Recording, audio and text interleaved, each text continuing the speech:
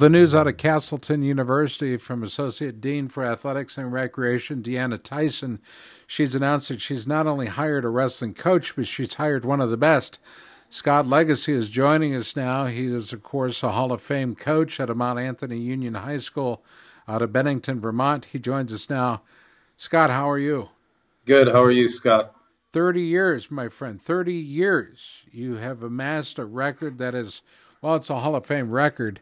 And you take that big step going from a high school level to a collegiate level to start a program off at Castleton, Vermont. Talk to us about that decision. It's not easy, for sure. No, it wasn't. Actually, this is my 31st and final year of coaching. So when I'm an alumni of Mount Anthony High School, and I went away to college and came back. And when I came back, I took over a program with 6 wrestlers in it and got it to grow. And then in the 4th year of coaching, we won our first state title, which we've won 27 straight since that time. And, we're going for 28. So there's been a lot of blood, a lot of sweat, and a lot of tears during that time. And a lot of different coaches, administrators, community people, and outstanding athletes that have wrestled for me. So it's a kind of a bittersweet decision, but for me, it's time for a change. I never wanted to leave the program when the cupboard was bare, and it's pretty strong right now. And we're a pretty young team this year. We're starting 5 to 6 freshmen, and we're already 7-0, and we've won 3 tournaments, and we got a strong junior high program. So I think that it's really important to step aside and maybe move on while I feel really secure about the direction of our team. So you understand, of course, how to develop a program, and it's not just about what you're coaching immediately. It's about bringing up those before that. So in other words, strong junior high or middle school program leads to a strong high school program, and eventually can, in this case, lead to a strong pipeline into the collegiate programs. Yes, I've had some opportunities over the years from some different colleges, and some of them local, and a lot of different high schools throughout the country that were looking for an elite high school coach to maybe move in. I've always been tied to the community in Bennington. I still plan on residing here for the next 3 or 4 years. Believe it or not, I'm going to teach at Mount Anthony and then commute to Castleton when my teaching duties are done for the day. But as far as starting out a new program, I'm not fazed by it at all. I think it's going to revitalize myself, give me a new sense of energy. I've met a lot of great people in wrestling, just like yourself over the years. I have a lot of connections. I want to tie into those. And the biggest thing is I feel like I'm going to be an ambassador for Vermont wrestling. We only have one college, which is Norwich University. It's kind of a different structure with it being a military school. And this is an inexpensive opportunity for some of the better Vermont wrestlers to maybe now stay at home, give their families a chance to watch them. And we're not far from the Albany, New York area, which is Section 2, where the famous Journeyman Wrestling Club is out of. And the unique thing about that is there's about 80 schools in Albany, New York, the Section 2 area, the Capital District area, but there is not one college wrestling team, and we're about 1 hour and 40 minutes away. So I'm really hoping to tap into that area. We're seeing wrestling continue to grow around the country. A lot of it, of course, D2, D3, JUCO, et cetera, Coach. And what we're seeing is Castleton leading the way in an area, as you said, that is surrounding Castleton and D2, or at least your division that you're talking about within. We're going to be Division 3. Division 3. Yeah. But think about that. What are the opportunities for those kids? Your son, for example, Scott, as well.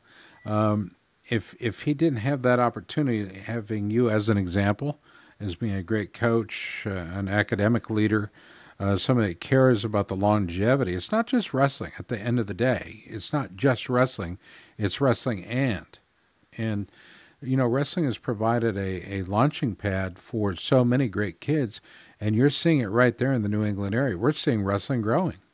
Yeah, it's really going rapidly, and I'm not sure, and you might be able to help me with the number of colleges that have added on the Division III level. Just recently, I was talking to Mike Moyer on the phone, and it's very high. I don't want to misquote what it was, but it was I want to say it was up in like the 20s over the past 3 or 4 years. Yeah, I'm not sure. between Division II and Division III, we're over 100 programs over the last 3 years, and Okay. that's an amazing number. Yeah, I'm way off. But to speak about Castleton University itself, it's a great opportunity for me, and I need to thank President Walk and Scott Dykman, the Dean of Administration, and Deanna Tyson, the Athletic Director. The school or the university itself is rapidly added sports, and wrestling now becomes a 28th sport for a small Division III school with just about 2,000 to 2,200 kids on a beautiful campus. So it's the real college experience for these kids. And, when I went up there, I noticed that the family atmosphere that it brought was unique, and that the facilities were outstanding. And if Castleton is buying into it, they're 110% into it, which they really are, and they're really excited about the wrestling team. And I think that we had a major win for wrestling. I was told by Scott Dykman, the Dean of Administration, that they made an announcement about myself being the coach somewhere around 11:30 a.m. last Thursday, and by about 9:30 a.m., not even 24 hours later, I was told that this story had the most number of hits on CastletonSports.com in the history of that website. And I know that to be a fact. Scotty Dykman's got a home run here.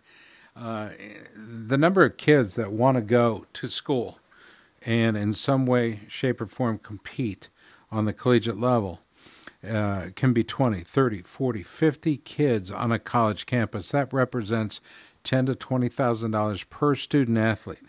So fiscally speaking, Castleton's got a home run.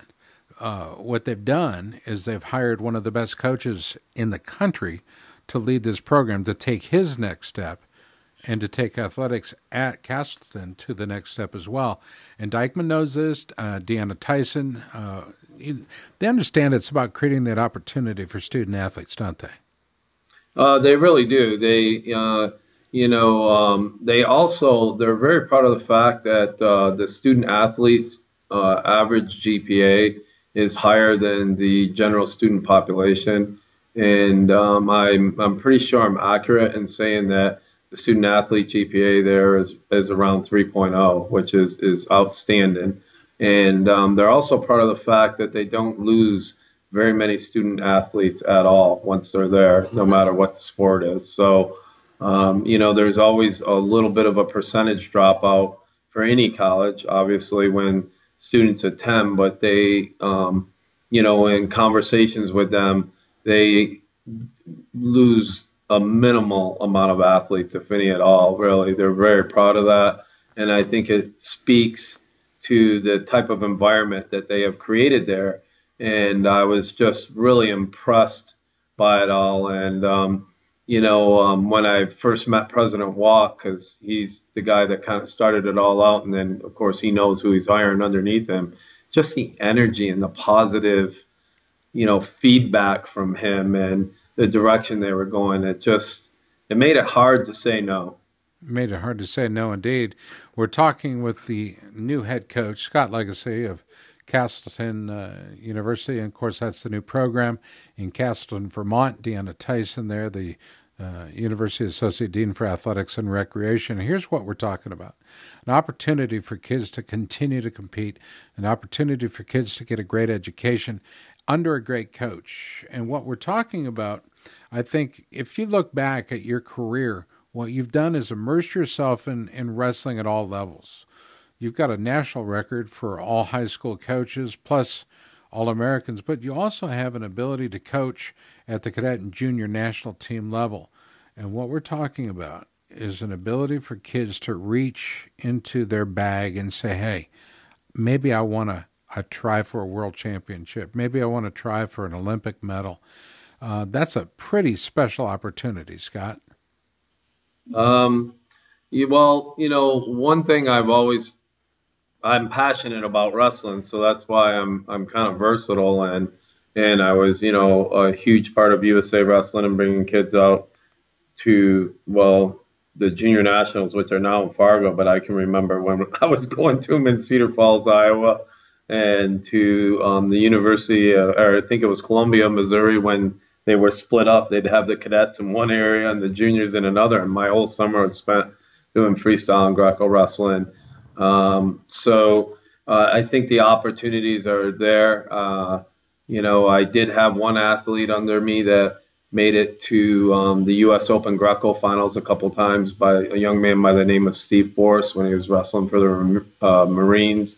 And I'm hoping to bring Steve along with me to Castleton, to be honest with you, and then a few other people. But,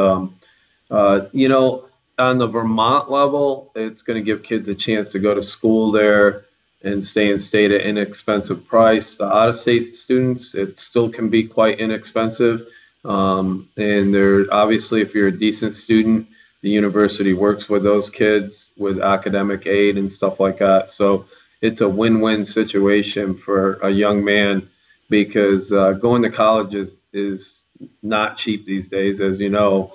And I think that Castleton can offer a very strong academic learning environment while working for your diploma. And we're hoping to offer a great athletic experience on the Division III level, and provide opportunities for these young men. And then still, like you just said, maybe we can have a few young guys that want to go on and expand their horizons on that international level. 13 years you've been a board member of the National High School Coaches Association since 2002 to be exact, and also the Vermont State Chair for USA Wrestling for nearly 30 years. Right. I'm giving that position up, by the way. Are you really? I don't blame you. I'm exhausted just looking at your resume. Co-president of Catamount Wrestling Club. I mean, first of all, you don't look your age. I know how old you really are, and at 42 years old. Yeah, right. And you and I know the joke, but that's okay. Yeah. I want to go back to your years as a wrestler, and I want to go back to when you fell in love with this sport. How old were you, and who took you to the sport to begin with? Kind of a wild story. So my brother was wrestling. He's 2 years younger than I am. And so he might have been about third or fourth grade. And I was playing youth basketball. And I was in sixth grade. And I used to get out of basketball practice. And my mom or dad, whoever, would pick me up and bring me over to his wrestling practice. I'd be sitting along the mat waiting for him. And then finally they talked me into, jumping on the mat. And I liked it. I guess it's like anything, that individual thing, and it attracted me. I was not very good at the beginning. Again, like my brother, we'd go to youth tournaments and he'd be like winning them all. And I'd be like 0-2 crying in the bleachers, waiting all day long. Back then, there used to be events from like 7 in the morning to it seemed like 9 at night. Exactly. Now they've gotten better. We've all gotten better with that kind of stuff and realized if you want to keep kids out in the sport, you can't be in the gym all day long. But it clicked for me somewhere around 8th grade. And from there, I, took off on the high school level and things like that. Being from Bennington or Mount Anthony at the time, not a lot of us were being recruited out of college. So I had a successful high school career, and then I ended up going to one of the top junior colleges in the country, which was Morrisville at the time. And I was actually part of a team that broke the nation's longest college winning streak, which was Delhi University years ago. And then I transferred to Oswego State and wrestled for, at that point, legendary coach Jim Howard. Wow. And, finished up there. and I You were was not. actually you were actually team captain at Oswego, so I mean, let's not. Well, actually, that's I was team captain at Morrisville. That was just a misprint in the announcement. I was not captain at Oswego, but I was a big member of the team. I'm going to I make you I took right now. I'm going to make you honorary transferred in. captain. Are you ready? Pardon me? I said right now. I'm going to make you honorary captain. Yeah, sure. Mike Howard was my teammate, and he's the current coach at Oswego State. So we were joking about that. Like he didn't think it was any big deal, but Mike when Howard is a great guy. pardon me. I said Mike Howard is a great guy. I can understand why he might want to just push that aside, but tremendous He coach and a said great he was. guy. They posted it on their thing. He couldn't wait to run the story. So it's a good publication for them too. So, but hopefully he doesn't get any recruits out of it. They come my way. Well, you know what? Now the battle's on, right? Yeah, yeah. So, Okay, I want you to talk to me about what the sport has meant to you in terms of family. mm, This is always a big deal for me. I know your son Scott, and obviously a very forgiving, understanding, and energetic guy. Understands the internet better than you and I do. But yeah. the sport can mean a lot to a lot of folks, and obviously it means something to you. Can you tell us about family? Yes, I can. So, my mom and dad are very into wrestling, and my mother's struggling with yeah, they're elderly. They're, 82 and 81, and you know how those years get a little bit, but they're struggling with the fact a little bit, especially my mother, that I'm not going to be the Monty Anthony coach. But they always supported me in wrestling. We didn't grow up with a lot financially, but I can tell you that they made sure that anything my brother and I wanted to do with the sport, we did. So that kind of carried over. I have a very loving wife, Kelly, and I also have a daughter, Amber, who is an outstanding athlete. And they gave up a lot of time and gave me up, obviously, a lot as I developed my professionalism and had all these successes. They were very understanding. Don't get me wrong, there's some trying moments throughout all that, obviously, but the entire crew, so my son Scott, my daughter Amber, and my wife Kelly, have stuck by my side through thick and thin. And I wouldn't have been able to do any of this or have any of these successes without them. I know that kind of sounds cliche, Not at and all. a lot of people say that, but it's fact. And if I ignored that, um, shame on me. So uh, when this was getting ready to go down, all three of them wanted it to happen. They kind of felt it was time.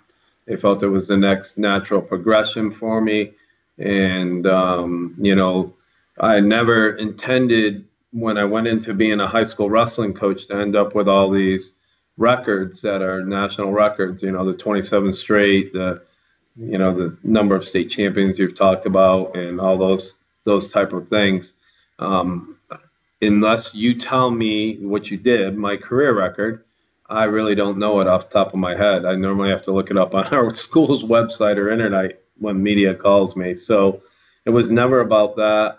It was always about the love and passion for the sport, developing kids into young men, and being successful most of the time at turning them out to be decent community people and great human beings and loving parents and stuff like that. You don't win them all, as you know.